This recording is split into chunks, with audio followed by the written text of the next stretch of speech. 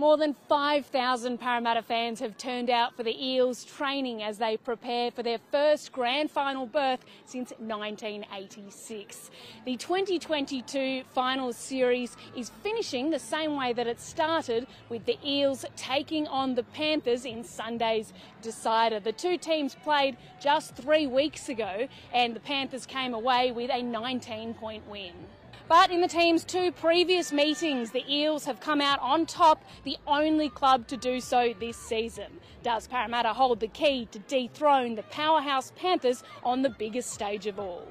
The Eels are back at training after their 4-point away win over the Cowboys, which helped secure their first grand final berth since 2009. Now they take on their biggest rivals and closest neighbours, the Panthers, at Stadium Australia this Sunday night in hope of claiming their first premiership